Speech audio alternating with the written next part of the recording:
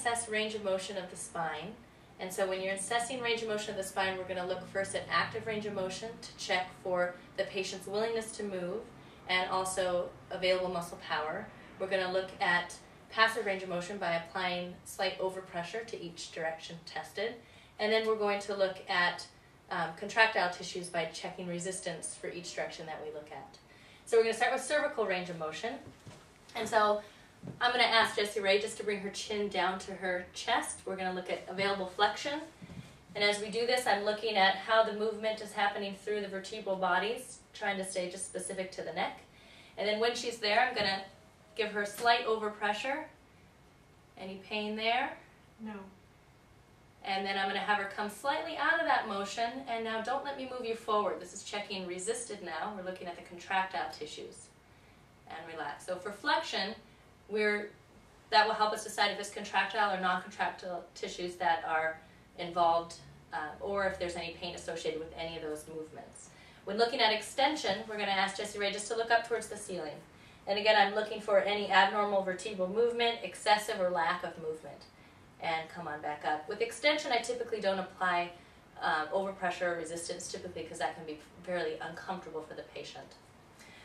For rotation and side bending, I'll have you move to the edge of the bed here. So you can decide if you'd like to look at your patient from the front or from the back. Both can give you important information. So for side bending, I'll have Jessie Rae bring one ear towards her shoulder. And I will apply a stabilizing force at the shoulder and then a slight overpressure for passive tissues.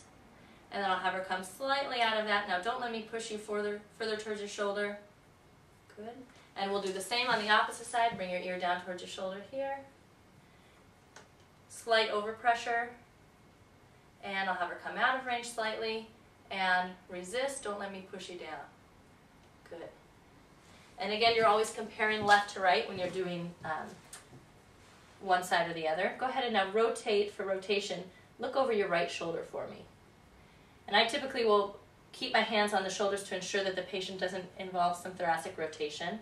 And so from here, we're going to do the same thing. I'm going to give her a little bit of overpressure. I'm putting two hands on the head, and then I'll have her come slightly out. Now don't let me rotate you further to the right. Good. And we'll do the same thing to the left. Go ahead and look over your left shoulder. Good. I'll apply some overpressure.